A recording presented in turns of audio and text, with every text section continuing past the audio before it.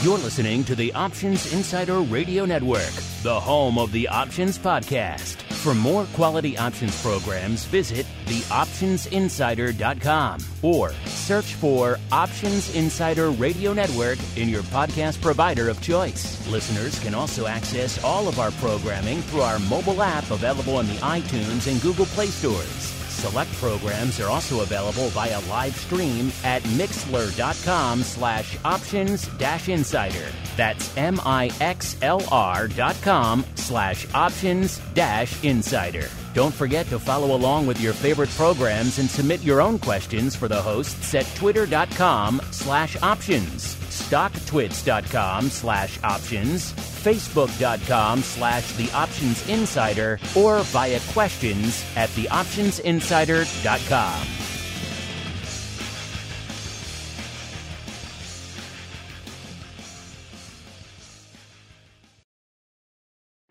Bitcoin, Ether, Ripple, Litecoin, and more. Cryptocurrencies and other digital assets are taking the financial world by storm.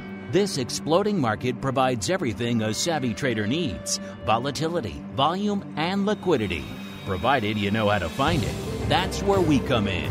Welcome to the Crypto Rundown.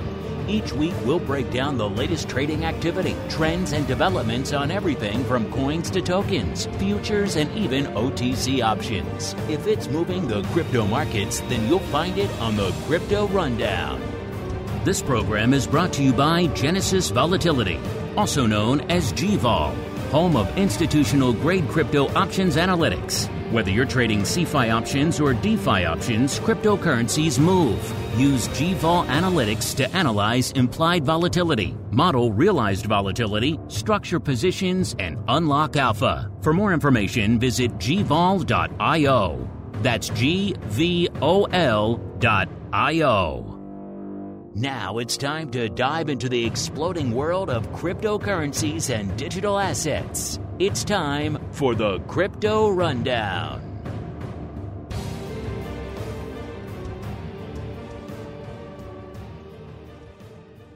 All right, everybody.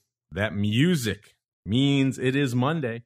It is 2 p.m. Central, 3 p.m. Eastern. It is time once again for the Crypto Rundown, the program here on the old Options Insider Radio Network, where we venture beyond our traditional domain of your Apples and Teslas and VIX options and all that fun stuff, and look a little bit farther afield, see what's going on out there in the world of all things crypto derivatives. Going to talk the volume, the volatility, the SKEW, the OI, all that good stuff, and a whole bunch more. My name is Mark Longo from theoptionsinsider.com, as well as, of course, from the ever-evolving The Options Insider Radio Network. Pleased to see so many of you joining us on the Options Insider Plus and Options Insider Pro Tip as well. Glad you're seeing and getting a lot of value out of that. Remember, we have a great Pro Q&A coming up tomorrow. It's going to be with the short vol legend himself, Mr. Don Schlesinger. So if you're intrigued by all that, make sure you join us on the Pro side so you can get access to it. And then you can start sending in your questions now. We usually get oversubscribed on those sessions. So get those questions in early so you can participate as well. And of course, as always, all this data coming at you today, courtesy from our friends over there at Genesis Volatility, gvol.io.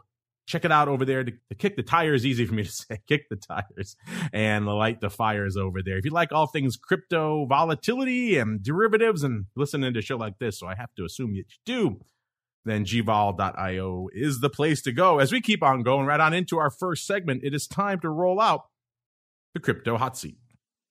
Forget about cold storage. It's time to turn up the heat on thought leaders from the world of cryptocurrencies and digital assets. It's time to take their place on the Crypto Hot Seat. All right, everybody. Welcome to the Crypto Hot Seat, the portion of the show where we welcome on guests from throughout the world of crypto derivatives and indeed beyond, and proceed to pick their brains for the benefit of you, the listener. And today's guest is a newcomer to the program and indeed to the network. He is RAYNE Steinberg, the co-founder and CEO over there at ARCA. RAYNE, welcome to the Crypto Rundown program. Thanks for having me. Super excited to be in the hot seat.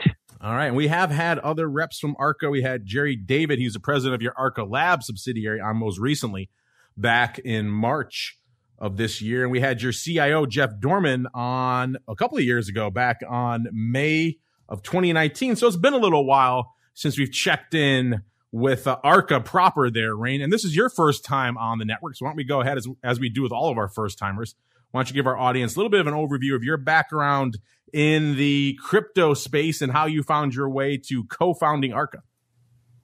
Sure. Thanks, Mark. Prior to co-founding ARCA, I co-founded another disruptive financial service company called WisdomTree in the early 2000s. That's an ETF company that was really looking, to create a company around ETFs, similar to the way we're creating a asset management company around digital assets here at ARCA. I also spent a few years at the hedge fund complex RAYNE, working on event-driven strategy.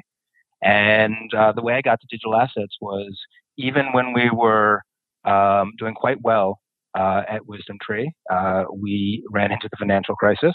The idea of systemic risk became very real to me. And I learned about Bitcoin, started following it very closely. Didn't think it was quite ready for institutional adoption back in 2011, 2012. But fast forward to 2017, 2018 at the foundation of ARCA, where we wanted to create an institutional asset management company to address digital assets. And that's what we did. Well, there's certainly a lot to address in that space. Indeed, since our last show, we've seen a lot of turbulence out there in the broad crypto market. So maybe let's start there, Rayne, because a lot to analyze, a lot to debunk. We're going to get to that a little bit later. And of course, our Bitcoin breakdown segment. But you guys over there at ARCA have been analyzing a lot of different aspects of the market. Of course, over the last couple of months, we've seen this pronounced bearish trend out there in the marketplace. Most infamously, just last week, we saw right after our last show, last Tuesday, we saw Bitcoin breaking through that much watched, much ballyhooed 30,000 level to the dark side before finally rebounding again this week. So a lot to unpack, but people have been putting together these bearish narratives for quite some time here, Rayne, to try to explain what's been going on out here in the broad market. Seems like you folks over there at ARCA have been working diligently to perhaps bust some of these theories. So let's run down some of those, what your thoughts are on some of the most popular and indeed prevalent bearish theories out there for why we're seeing this pronounced sell-off in all things Bitcoin, Rayne. Sure. Our CIO, who I highly recommend you have back, Jeff Dorman, and he can go way deeper than me, but I will fill his big shoes. Just put out a note this morning debunking 10 bear market myths on theories for why this. And then I'll tell you about how I look at it at the end of that. I take a much longer view. So that didn't even come up on my radar when Bitcoin went through 30,000 because I don't really care about those short-term prices. In my seat of looking over the broader thing, if the thesis and trajectory is still intact, that's all I need. And there's a lot of price volatility in this. So I let the portfolio team worry about that. Debunking bear thesis number one. There's been obviously a lot of air given to the China narrative. And it's obviously important what China is doing over there. But you really have to also recognize some of the positives to what's going on with China. You had a heavily concentrated mining resource in China. You still have a very command and control economy there.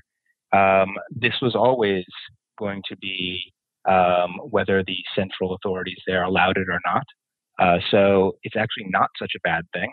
And then when you think about the disruption for something like this, it's not like the Chinese authorities are seizing Bitcoin or anything like that. They're actually just taking really offline liquidity venues, if you think about it. And we have some good history for when there have been liquidity disruptions, either on a specific token or others, that while the price volatility can be quite sharp, if it's only liquidity that's gone away and not some greater impairment, which you can't really argue about that here, it actually rebounds to the same point in a relatively short period of time. You had the same thing happen with Ripple, with the SEC. You had the same thing happen with Satoshi Vision when it was delisted, and you've seen a very similar pattern: a sharp decline, then a pretty sharp rebound too. Yeah, a lot to unpack. Even just that, you're right. We have talked about Ripple of late here. People have written into us saying, how come they can't get access to it due to all the SEC madness? But you're right. It doesn't seem like in the near term it hit it. But then it recently, outside of the big bear trend that caught everything to the downside, didn't really seem to hurt it outside of that, even if a large portion of the audience here in the U.S. couldn't really access it. And you're the same thing about China. That's always kind of perplexed me a little bit as well. Obviously, the broad trend coming out of China for quite some time now has been predominantly negative on a lot of these asset classes. So this latest wrinkle, this latest twist, didn't really seem to me to be that shocking. And also, you're right, it was very much isolated around the mining side of the space. I think people just assume that where there's negativity for the miners, perhaps that provides a little bit of sentiment, a little bit of insight into what the mindset is for the broad Chinese economy when it comes to all things crypto. And obviously, they're a big potential marketplace for these products. We could talk China probably the rest of the show here, Raym. I know you have more beer theses that you want to debunk here. So what was next on your list of the primary beer hypotheses that are driving us down here, Raym? Sure. There's been a lot of talk about increased regulatory pressure in the U.S., and it's just not the case. The SEC, CFTC, other regulators, banking regulators, while they're moving deliberately and enforcing current law, there's been no broader push. And I can speak to this pretty in depth in that we're interacting with the regulators. We have a 40 Act product where that has received exemptive relief back in July, and that we've been engaged with the regulators this entire time. And I would say that the regulatory environment is probably more positive and accepting than it was in the early 2000s to some of the things that we were doing at Wisdom Tree on ETFs. So it's just a new technology. They're working through it. They're the premier regulator in the world really when it comes to financial securities. And they're, appropriately taking their time evaluating investor protection and how things like, something that's decentralized, how do you really take custody and prove ownership? These are tough questions that just aren't answered simply, but there's really been no change from our observation to that regulatory footing over this period. So nothing in the last 2 months that suggests anything. Interesting. So your outlook is still optimistic on the regulatory front. We've heard a lot of different things, that it was the changeover from transitions and, of course, taking a while to get Gensler in the role and get everything approved. And that was gumming up the works. Of course, there still are a lot of legacy issues to sort out from the pandemic and the financial issues, let alone the meme stock craze. A lot of that is siphoning off some bandwidth from the SEC that might otherwise go towards this crypto space. But it sounds like from your interactions there, Rayn, you think things are still positive over there. Yes, and these are just things that don't change very quickly. So as positive as they were, and it depends on what you view as positive.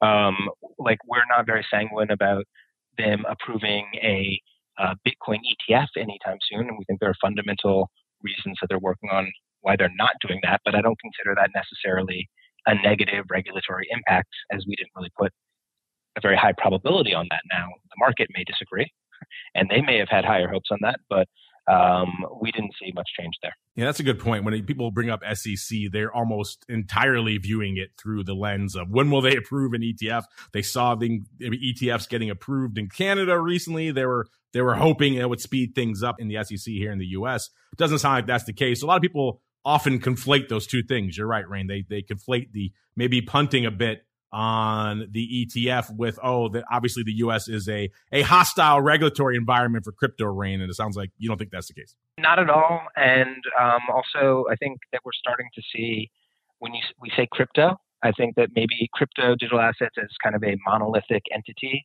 maybe was more appropriate a year ago, 2 years ago. But you're really starting to see a lot of divergence in what things are. DeFi projects, projects that have equity-like properties, security tokens. So this incredibly, broadening, diverse ecosystem. I don't think the perception of what digital assets are have caught up with it yet. While there may be Chinese regulatory pressure on Bitcoin, specifically mining. Now, should that affect a DeFi project that isn't on the Bitcoin network or has nothing to do with Bitcoin? You can argue both ways, but it would seem it would have less to do with it than specifically Bitcoin. and something that's specifically a replacement for currency, and then some of these other DeFi projects. So I think that there's still a very monolithic view of this ecosystem, and Bitcoin is kind of the leader of it, which I think is changing, and you're going to see some divergence in value between things. And it won't just be all up, all down going forward. Well, selfishly, Rain, I hope that monolithic viewpoint stays intact, because otherwise we have to rebrand the show, and I don't feel like doing that right now. So let's hope everyone just keeps calling it crypto for the foreseeable future. We can still call it crypto. All I'm saying is there's going to be pockets of crypto. You're still going to have to come to the hot seat to get the straight dope, and you might even need to visit it more regularly, for sure. There we go. I like that. I can get behind that. But you're also, I know a lot of people have been talking about, the macroeconomic environment and how that feeds into crypto. People thought a lot of the run up we saw earlier in the year with regard to crypto was, of course, driven by the Feds pumping trillions of dollars into the economy and inflation concerns. And also the flip side of that, people maybe think we're coming off the other side of that is because maybe the notion that the Fed may be easing that back, dialing that back a little bit, but you don't think that's the case either, Rain? No, I mean, we've been hearing about taper, seems forever. You're going to see noise about this when it comes up. The truth is, I think honestly, when you look at the volatility of this underlying and how early it is in its adoption, you're still talking about a very, very small asset in relation to other things that are considered inflation hedges and other pieces of that, fighting for that, a monetary policy reactive like asset class. Now it's growing, but it's still very small compared to everything else. And you're going to get increased volatility around that, both to the upside and to the downside. And I would just encourage people to concentrate on whether, the narratives are intact and the theses are intact, and try not to pay attention as much to that day-to-day volatility, not for trading and doing that but if you're thinking about the expansion of it and its value proposition, what has fundamentally changed? And I would say not much. We're in the same environment, we're in the same hellish monetary environment that we were before. Good luck, tapering on all of these things and controlling inflation. I would like to see all that occur before anything happens. And this is way too short a period to make any broad conclusions about that. And the other broad drivers for the bear trend here, kind of a combo. On one hand, people thinking maybe the retail speculative frenzy, which has certainly helped drive Bitcoin and the broad crypto ecosystem to ever lofty, ever frothier heights, that may be drying up. And on the flip side, the question mark people have had for ages, is crypto really ready for institutions? It seemed like institutions were really adopting it in mass on the march up to 65,000. Maybe that is somewhat curtailing as well. It sounds like you're not buying into either of those either, Rain. No, absolutely. Listen, this company was founded on institutional interest, and it really wasn't there when we founded it in 2018, and it was founded on the thesis that it would be here. But by that time, we needed to have an institutional-grade company, an institutional-grade brand, institutional-grade products, track records of length for them to evaluate and think about. And you can't do those things overnight. We have never seen more institutional interest. And really what's different about this and some of the drawdowns that were where we were more dependent on retail investors, we're seeing people stepping in. Now, it's different than the world of equities or bonds where there's well understood things of final value or value buyers and things like that. Those pools of capital don't really exist yet, but they're starting to come. So we've had our best asset flow months in these last couple of months. The vast majority of our LPs are seeing this as a buying opportunity, and these are all the smallest of them are just high net worth individuals, and all the way out to pension funds and endowments that are looking at this as an incredibly bullish time to get involved. So I don't buy that at all.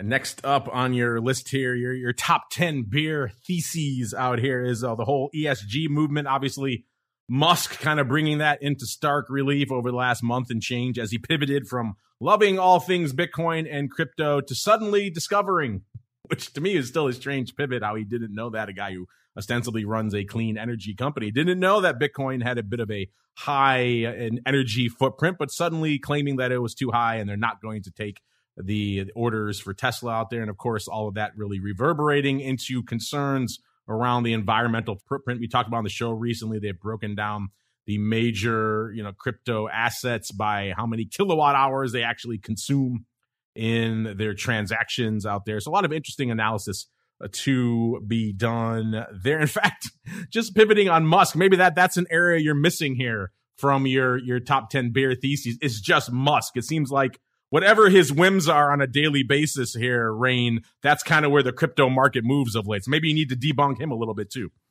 Yes, I agree. And I would say that what the crypto market is guilty of, I would say our broader world is probably too sensitive to outsized individual personalities that have, inflated clout or Q scores or whatever.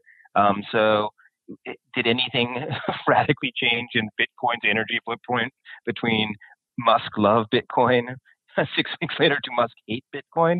I would say no. But this is what I think is more interesting about this is really kind of our facile approach to ESG investing in general. So this is a piece, a strategy or allocation style that is getting a bigger and bigger part of the investing dollar.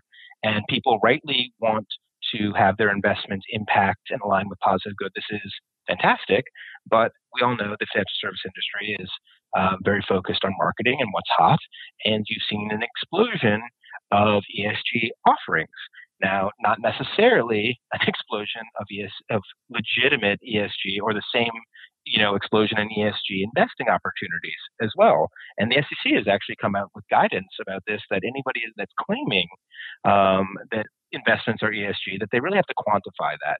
And so what we were thinking that's interesting is while there's been all this energy, hilariously, focused on the energy consumption of Bitcoin and things like that, there's been almost a total ignoring of the G part of the ESG, especially when it comes to digital assets. And that is the most appropriate thing to look at. Now, the environmental concerns are interesting, but really the value proposition of blockchain and all digital assets is as a different way to do governance. And this may be one of the most fundamental shifts in governance from equity and bond holders, to the aligning of stakeholders, to actually having decentralized, non-human controlled companies and how you govern them. This is one of the great revolutions that we've had, and almost no part of the ESG, concerns or narrative has been spent on that. So what we're trying to do at ARCA is really focus people, on think about what the ESG impacts are. So like the energy question is since everybody understands it, Bitcoin uses a lot of energy. Sure. But you can also think about what is Bitcoin replacing? That uses a lot of energy too. So it's not just this very easy narrative. We're encouraging people to really think about it, dig deep, and then in areas that they haven't really looked at yet, like governance, where there's a ton of stuff to do, focus there. But don't just hang on these three letters and think about that, or listen to Elon Musk, because I'm sure we'll hear something different next week. You should do your own work and come up with your own ideas. It's a lot to unpack. We can probably spend the rest of the show just discussing and debating the impact of Musk. And as you put these other outsized personalities, there are a lot of those floating around in crypto, but let's keep on rolling. Speaking of Musk, it is kind of related to him. Another aspect of the bear turn, the supposition are these, these legion, I guess you can call them conspiracy theories out there swirling around a number of different assets and firms out there. Binance, what's the latest drama with them, or Tether, or Celsius? There's a legion of them out there. So you kind of lump them all together for your next bear debunking here, Rain.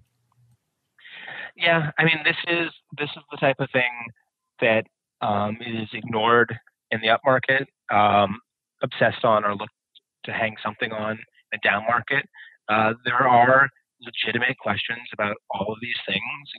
Tether's still under suit with New York AG. There's still questions about, the actual reserve status. But these are things that existed before. None of these things have gone higher or metastasized further They are the state of things. What you really have here in digital assets is, again, a very immature market where there are no like set authorities where people can look, or places to get necessarily even good information, or appropriate regulatory bodies that look over these things. So none of the structures for getting good information or feeling confident about things exist really in the digital asset ecosystem. So rumors abound. This happens on the upside when things can get frothy on the way people are feeling about these things, to overly negative. It's probably somewhere in the middle, but without places that really good, well agreed upon ways to interpret things or determine value, rumor and innuendo drive activity a lot more than in other asset classes.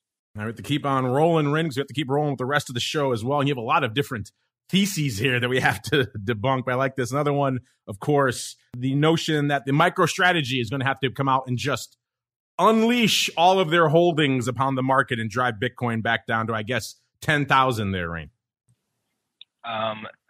No, this is just completely wrong. This is one where you could have Jeff, our CIO, who's gone through the bond covenants of what's there. There is no way to force MicroStrategy to sell its Bitcoin. Now, there is a question, and we've brought this up in the past, whether buying MicroStrategy as a way to express your Bitcoin investment view, the dangers of that, or how there might be better or more direct ways to do that. And you can see that here when something is vastly outperforming just for a lack of ways for other traditional people to invest in Bitcoin, to express it, and you see what happens. But there's nothing that has changed with MicroStrategy's footing or any indication that they could be a forced seller of Bitcoin. It's going to be quite the contrary, I believe. They're going to keep buying. Speaking of contrary, another one we've heard quite a bit about, and this has been watched a lot in the market, is, of course, Grayscale, the trust, and what's going on out there with a premium/discount to NAV, and also the fact that folks who are holding the trust, they have an unlock period. And when that expires, Rayne, that's when it's going to come. That's when we're going to see the real flood of sellers into the Bitcoin market there, Rayne. Again, not accurate, really. The way the unlock occurs is a rolling unlock. There were some unlocks in the trusts when they went from a year to 6 months, where it condensed a whole period into 6 months into just one date, and that was interesting on the secondary market and pressure on those specific things. But also, you can't. Great for Grayscale, not necessarily Grayscale investors, but you can't sell or liquidate your Grayscale holdings to receive your Bitcoin. It's you buy it, institutions, and you can only sell it on the secondary market. So there could be some reflexivity on Grayscale prices, but that's why you've seen an actual discount open up there, because people have realized that there are better, more direct, cost-effective ways to get Bitcoin, more of a deficiency in the structure overall than a cooling on the underlying asset class.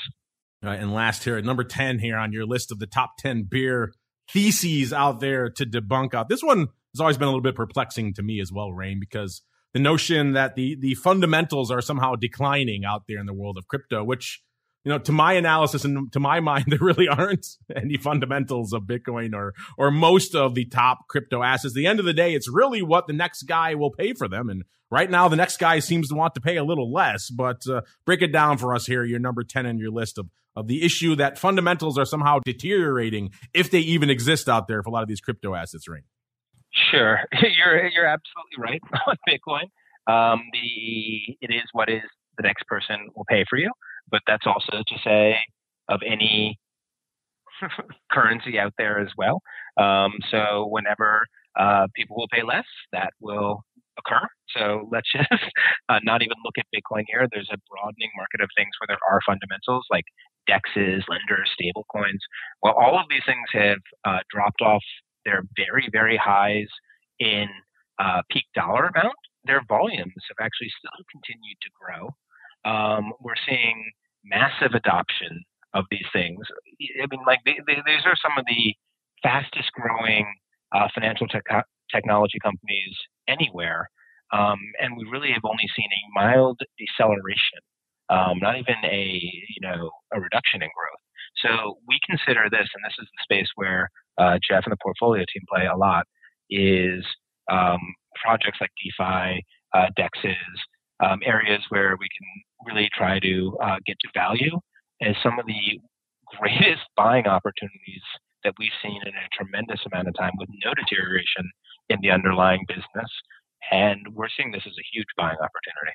Well, RAYNE, I appreciate you joining us here on the Crypto Hot Seat to break down some of the most popular, most prevalent bear theses that are going on out there in the marketplace right now. And if folks are intrigued, they want to read your article on all this for yourselves, or maybe check out what's going on, what the latest is over there at ARCA, where should they go? What should they do, RAYNE?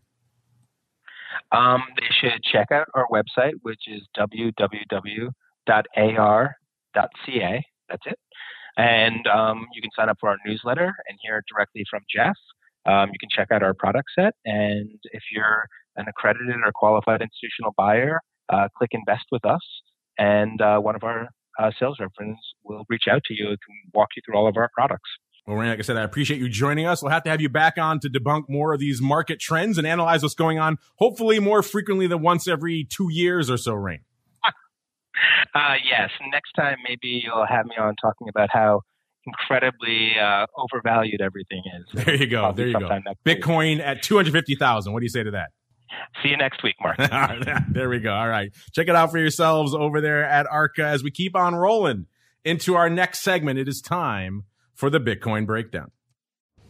It's time to explore the latest trending activity, trends, and developments across the world's leading crypto market. It's time for the Bitcoin Breakdown. All right, everybody. Welcome to the Bitcoin Breakdown. That was a fascinating conversation about all of the drivers or the supposed drivers going on out there in the world of crypto. And a lot of that, of course, focused around the leading digital asset out there, which is indeed Bitcoin. That asset a little bit higher than it was this time on our last show, even though it took a bit of a hiatus to the dark side in between episodes. Coming into today's show, we had Bitcoin just a little bit north of the 34,000 level, almost 34,100, puts it up about 1,600 handles from where it was this time last week. It was right around 32.5 or so on our show last week. Of course, we saw a little bit of a sojourn there to the dark side, as I mentioned, with RAYNE, got down below the 30,000 level, hit about 29,000, almost even. That was around the nadir for the week before rebounding. We also saw it rally back up a couple of days later. That was on Tuesday where it hit that low. On Thursday, it hit about 35,000 on the upside, 35, almost 500 out there. So it had a nice little range of over 6,000 handles on the week. We're kind of towards the upper end of that again as well. Can we maintain that? We shall see. We just broke down a lot of the interesting bear theses. I think you can wrap a lot of that up also in just, like we mentioned, Musk and the other quote-unquote outsized personalities. What are they saying about crypto this week? That seems to be where a lot of the conversation and a lot of the noise out there in the market certainly tends to aggregate around. We'll see where the vol is lining up after this kind of topsy-turvy week. On our last show, Bitcoin 1 hour vol was at about a little bit north of triple digits, 105%. Had a nice run in the interim there, actually the day after our last show on Tuesday when that sell-off hit really hard. We saw Bitcoin 1 hour vol spike to about 121%. That was the day, of course, it broke 30,000 to the dark side. Then it has since retreated, but it's still right around that level we were at last week, a little bit shy of that, just below triple digits, at about 97% coming into showtime. Again, all this vol data and everything else, SKEW coming at you, courtesy of our friends over there at Genesis. gvol.io is the place to go. Since we had Simon on the show last week as well, let's also take a quick sojourn into BitVol, his own kind of Bitcoin VIX, the Bitcoin Fear Index. On our last show, it was about 104.5, and coming into today's show, about 102.88. So kind of an interesting little run there, of course, far away from the 2021 high we saw, which was 171 way back on the right beginning of the year, the 15th of January on this year. So that's where we saw the high. Didn't threaten it. Let's see how high we got during the height of the madness over the course of this past week. We got up to about 159, almost 160. So actually, no, that was in May 23rd. I take that back. Actually, on June 22nd, we got up to 109. So not anywhere near that 171 level we hit back in January of this year. So BitVol kind of relaxed over the course of the last week, even though it did trend a wee bit north for a little while there. SKEW, interesting evolution out there as well. Remember, of course, since our last show, we did see a lot of options come off the table there with June expiration. So that's also wreaking a little bit of havoc with those numbers this week. Last show, our SKEW was negative 5.5, showing, again, pronounced downside bias. That spiked all the way down to minus 17. That was actually a couple of days after the sell-off. On June 24th is when it hit its low, which is kind of interesting coming into today's show. Still negative, but has rebounded from that negative 17 level up to about a negative 4.3. So a little bit higher than it was this time last week. Here's where we're starting to see really pronounced impacts is on the OI front, because June was the number one open position kind of across the board in all the major cryptocurrencies. And that, of course, has rolled off the board since our last show. So we have the OI on Bitcoin down markedly this week. The calls only 72,000 open right now. That's down almost 30,000 contracts from this time last week. And the puts are at about 45,000. That's down nearly 20,000. So again, all of that reflecting June. June went off the board, took nearly 70,000 contracts with it out there. So a lot of paper coming off the board since last week. That means DECE, now you're looking at a monthly expirations where you folks are lining up.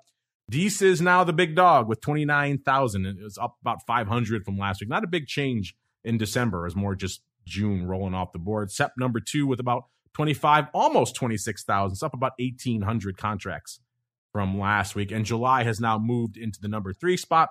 That's got about 24,000 contracts. So it isn't that far away from DECE, and maybe that will, given all these stark movements, people don't want to play in DECE when Bitcoin's whipping around. They want to play in something closer to the fire. So I'd imagine July will start creeping up that list, maybe even be our number 1 by this time next week. Same deal with the open interest. The notional value of that OI out there has fallen off a cliff since our last show. Our last show, we saw about 7 billion worth of notional options value out there on Deribit. You add in all the other venues, CME and everything else, gets up to about 8 billion.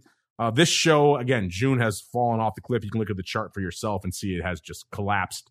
That value pretty much almost cut in half, about 4 billion worth of notional value open out there on Deribit. You add in everything else, only about 4.5 billion. So a lot has come off the board since our last show. In terms of which is the number 2 out there right now, it's Ledger X, actually, with 172 million. So maybe they didn't have as much June roll off the board as everyone else, but it's far ahead of CME, which has 116 million, and OKEX, which has 119 million, and even Bit.com, which has 134 million. So Ledger X fighting its way into the number 2 spot. Can that hold out? We shall see. A lot of you have been asking about Ledger X ever since their appearance on the show. So clearly that's resonating with a lot of you out there, and certainly for Bitcoin options traders in the US, you don't really have many options, pun intended, outside of CME and Ledger X. And one of those is clearly more retail size, retail friendly than the other. In terms of volume, we saw a nice spike, as you might imagine, last Tuesday during the height of the sell-off. Not even then. It wasn't back to the levels we saw back in April. We were regularly doing 2 billion worth of notional volume a day. In fact, we were pinning the needle out there most days.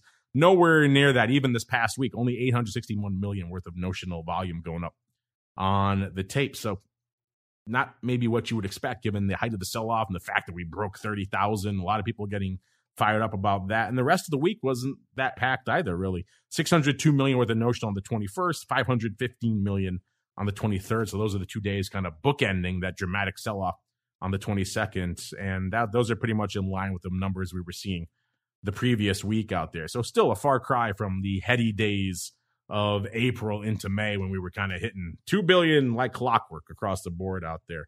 In terms of the strikes, what's open out there, where the action is in Bitcoin right now, the top 5 sizable positions. We did see some evolution on this as well, as we saw, of course, June go the way of the dodo. The 40,000 strike is still number 1, but it is down substantially, down to about 7,500 contracts. That's down about nearly 2,500 from where it was this time last week. Number 2 is the 20,000 strike. That one has moved up quite a bit. It was down near the bottom of our top 5 last week. Now that's number 2 with about almost 7,300, down about 800 contracts from last week. Let me go back out to the pars.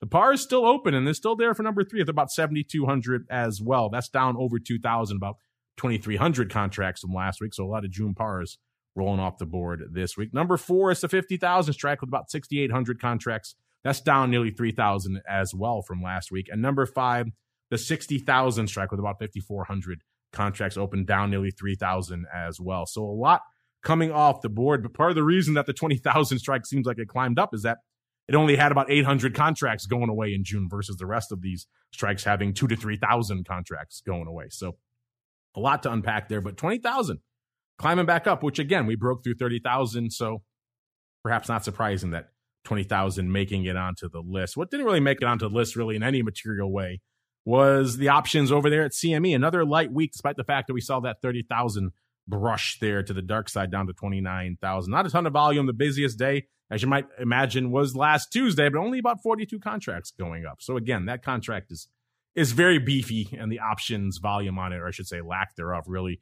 reflecting that. The futures, similar story. They actually had a decent day on Tuesday with about 22,000 contracts going up. The rest of the week was about 12,000 a day or less.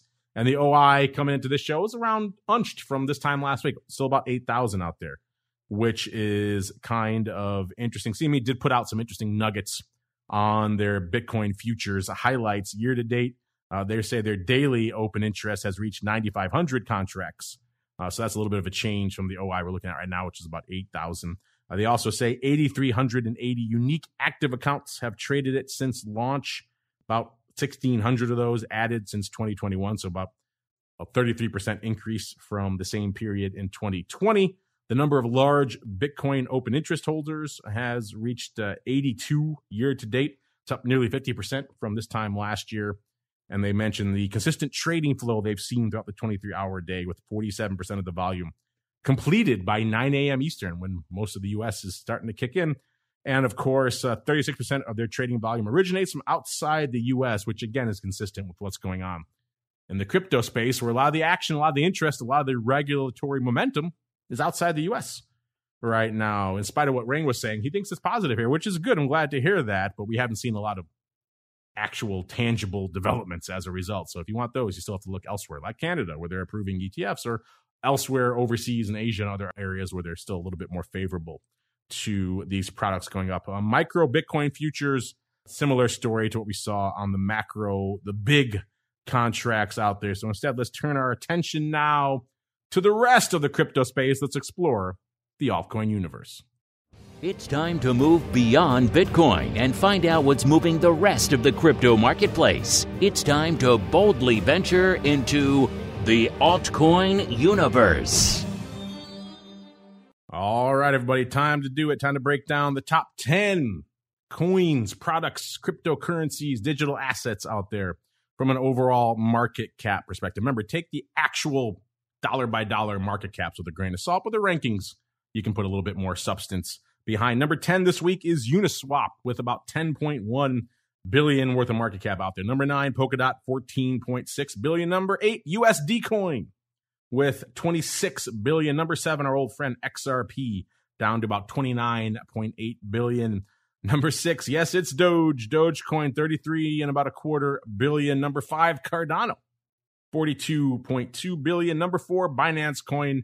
All the drama, all the theories swirling around all things Binance, still holding firm at number 4 with Binance Coin out there, at least 45 billion out there. Number 3, it's Tether. More conspiracy theories around this one as well.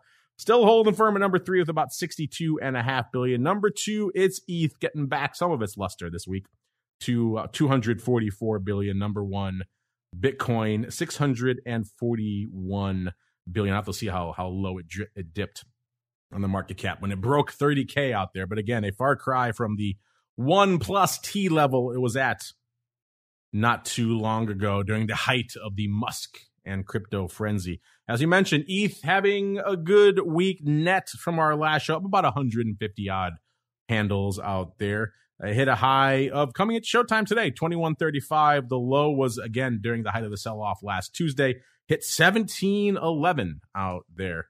So interesting period out there, interesting range, a little over 400 handles out there in ETH over the course of the past week. Vol-wise, ETH has been more volatile than Bitcoin for some time. We're seeing that reflected this past week. Last show, the vol was at about 127. It spiked to 142 during the height of the sell-off on June 22nd. It's back down to about 111% right now. So still frothy, still north of the triple-digit level. The SKEW last show, 9.5 to the dark side. This week, negative 3.5 out there. So coming back a little bit out there. Volume-wise, the notional value of that volume, kind of the same deal as we saw with Bitcoin. Not a heck of a lot of paper on the tape. The busiest day was the 21st with a little bit shy of $250 million, 245 million worth of notional volume going on. That was the most active day by far. Every other day was pretty much a lot less out there. So not a lot of paper really on our tape over the course of the past week, despite the fact that we saw ETH trading well shy of 2,000 for a while out there. OI, the same problem that's been happening in Bitcoin, also happening to a more market extent out there in ETH. Remember, ETH has been concentrated on the quarterlies for quite some time. So when June rolled off the board, it took a lot of paper with it. The calls right now are down to 620,000 contracts. That's down 232,000 contracts from this time last week. And the puts are down to 368,000. That's down 228,000 contracts. So you're talking well over 450,000 contracts going the way of the dodo out there, with June going off the board last week. The notional value of that OI also taking a hit. Last week we had about 3 billion. This week about 2 billion. So you're pretty much getting cut by about a third over the course of the past week. Looking at where you folks are lining up with the ETH from an OI perspective, obviously you said June off the board. That was the big dog. So now number one is DECE with about 290,000 contracts, up ever so slightly, about 3,000 from last week. SEP number two with 204,000, up 5,000. And July is sliding into our top three now with 203,000. Again, if past is prologue and what we're seeing out there, a lot of whipsawing in the front portion of the curve, folks are going to want to trade more in July than they are SEP and DECE. So we should see July keep climbing. Whether it can get up to the lofty heights of June, probably not, because June has been kind of the predominant quarterly for quite some time. So I had a lot of time to build up that OI. July only has a month before it rolls off the board. So it'd be hard for it to get up there. But if we keep whipping around, July should certainly climb up the ranks. Now, what's interesting here, listeners, we saw enormous changes in the OI since last week. And of course, that means some of these hot strikes we've been watching for a while have changed quite a bit, or perhaps fallen off our top five completely. Let's start with our top five size strikes. And I put size in air quotes because they're all much smaller than they were this time last week. And then we'll get to some of the strikes that really had the biggest fall offs, the biggest drops since last week. The number one size strike out there, the biggest position in ETH options right now, is the 5,000 strike. It's down to about 53,000 contracts. It's down nearly 20,000 from this time last week, but it's still good enough for number one. Number two, remember we had a bunch of other strikes in there between the 5,000 strike and this next strike last week, but most of those have fallen off. Number two out there, listeners, is the 480 strike. Remember, we've been saying for a while, when are these deep in the money strikes? When they're going to go away? Well, some of them started to go away this week. The 480 strike, not as much as the others, which is why it's number two now. It only dropped 6,400 contracts last week, so it has still about 46,000 contracts open. Number three is the 1,600 strike with about 42,800 contracts open. Number four is the 2,000 strike with 31,000 contracts. And number five is the 1,800 strike with about 29,000, almost 29,500 out there. So that's your top five strikes. But like I said, we've had a lot of changes since last week. So what about the 3,200 strike? That was a big strike last week. That fell off nearly 40,000 contracts. Obviously, a lot of the June paper was lined up in that 3,200 strike. It was 66, almost 67,000 contracts last week. This week, it has 28,600 left. So that has fallen off a cliff since last week. Same thing with those two meaty in the money strikes, the 400s and the 320s. Those have had 63 and 62,000 contracts open respectively pretty much all year. Those both also fell off a cliff. The 400 strike lost 36,000 and the 320 strike lost 31,000. So clearly those were June contracts, a lot of them there, maybe a June vertical or independent contracts. Either way, they were both still open. They never bothered to close them out. So those going the way of the dodo over the course of the past week out there. Again, if you have anything 400 to 320 strike or a vertical, you have effectively the ETH future. And that's kind of what went the way of the dodo over the course of the past week. So all of you who've been asking, one of those 400s and 320 is going to roll off the board. We'll see something a little bit more relevant. Well, that started to happen over the course of the past week. Still some decent size out there. So obviously it wasn't all June on those strikes, but we'll see. Given the fact that it's a lot of quarterlies, it's probably some SEP and maybe some D still on those strikes as well. So you have a little while to go for the rest of it to roll off the board, but a big chunk coming off the board this past week. Looking at some of the other contracts you guys like to watch out there really quickly. Ripple down a little over about 2.5 cents from our last show. Bitcoin SV up actually about 20 handles almost exactly from last show.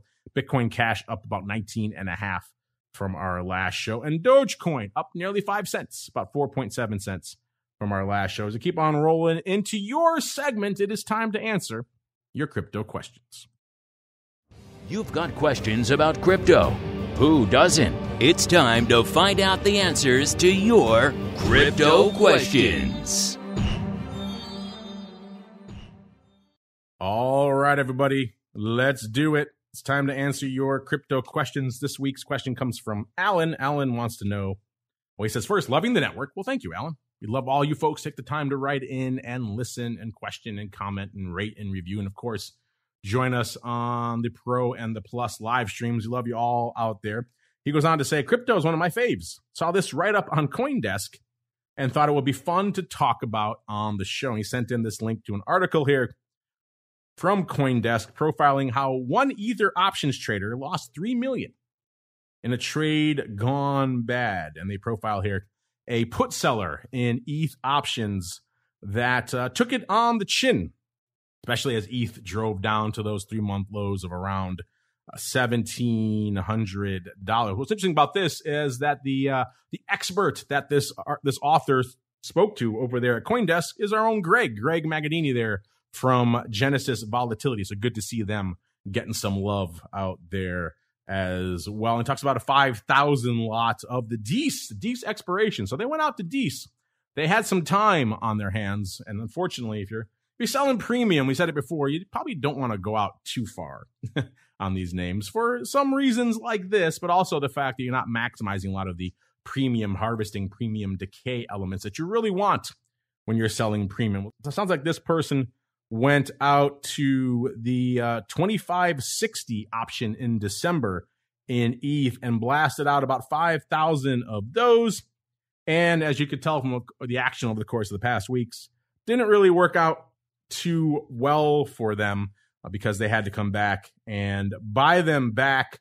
Again, it's kind of hard looking at the limitations of some of the ETH options data available to see exactly what went up, what prices they went up. So Greg actually did a little bit of homework. He looked at the average price for those puts between April and mid-May as right around 447. That's how he calculated the value for that. So he came up with a value of about almost $2.25 million in premium that they harvested by selling those 5,000 contracts. Unfortunately, last Tuesday, so during the height of that sell-off, those same options were trading for nearly $1,100, $1,080. So he collected about almost $2.25 million in premium. He had to spend nearly $5.5 million to buy them back. So that's where that roughly $3 million loss comes in out there. And he may be saying, well, what if they did a put spread or something like that? Doesn't look like they did. The other strikes around it didn't really change by the same amount of OI that the 2560s did. So it seemed like someone came in. We talked about this type of trade many times on our option block program in the past. My cohort there, the Rock Lobster, likes to call these line in the sand puts. This fellow or lady, we don't know, drew a pretty sizable line in the sand at 2560. He did it all the way out to Dees to his misfortune. Didn't do it a little bit earlier, so they could have gone the way of the dodo, and he would have been all right now. And unfortunately, his line was crossed. It was crossed pretty aggressively, and at a certain point, you just can't take the pain anymore. You have to buy him back. Now, obviously, you could say, well, this guy had waited a little bit.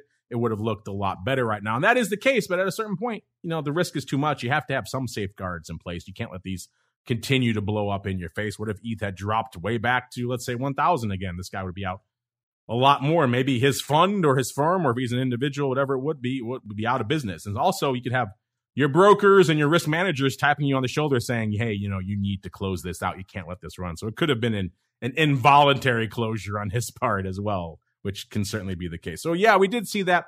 Like to see Greg and the Genesis platform getting some love out there in CoinDesk and others. And yeah, that's sometimes the dark side of doing this. If you're going to sell options, you have to have plans in place for when it goes against you. And unfortunately, it went against this trader out here. Great article, great discussion here. Thanks for that, Alan. All right, everybody. That music means we've come to the end of another excellent journey through the world of all things crypto derivatives. I want to thank our guest, RAYNE Steinberg, the CEO and co-founder over there at ARCA. You guys know where to find them. Give them a follow on the old Twitters. At ARCA is the place to go for a lot of that data that we've talked about over here in the past. A lot of fascinating stuff. We've had their different representatives on the show in the past. I got a feeling we'll have them on again. Interesting stuff to check out. If you want to check them out for yourselves, AR.ca is the place to go. And of course, I want to thank all of you out there for downloading, streaming, and subscribing and listening live. And of course, keep those questions and comments coming. If you have questions, remember, not so much about the crypto this time, but if you have questions, our next Pro Q&A coming up tomorrow with one of the legends in short vol trading himself. We can talk to him about what this fellow maybe should have done selling all these puts out here. So that'll be a fun one. Join us tomorrow a little bit earlier. It's going to be noon Central, 1 p.m. Eastern for all of our folks out there in the Pro who have access to that. And of course, we're coming at you a little bit later in the day with the advisors option live as well.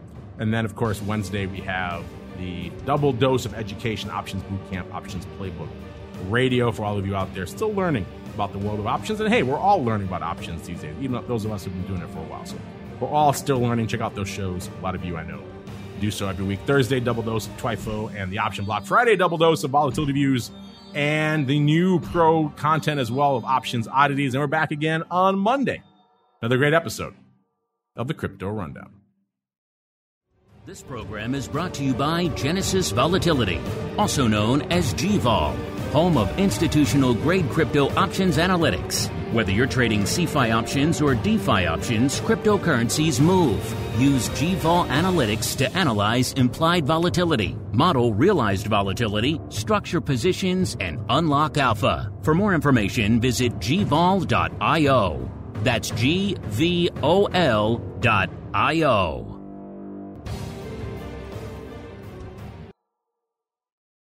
You're listening to the Options Insider Radio Network, the home of the Options Podcast. For more quality options programs, visit theoptionsinsider.com or search for Options Insider Radio Network in your podcast provider of choice. Listeners can also access all of our programming through our mobile app available in the iTunes and Google Play stores. Select programs are also available via live stream at mixlr.com/options-insider. That's mixlr.com/options-insider. Don't forget to follow along with your favorite programs and submit your own questions for the hosts at twitter.com/options, stocktwits.com/options, facebook.com/theoptionsinsider, or via questions at theoptionsinsider.com.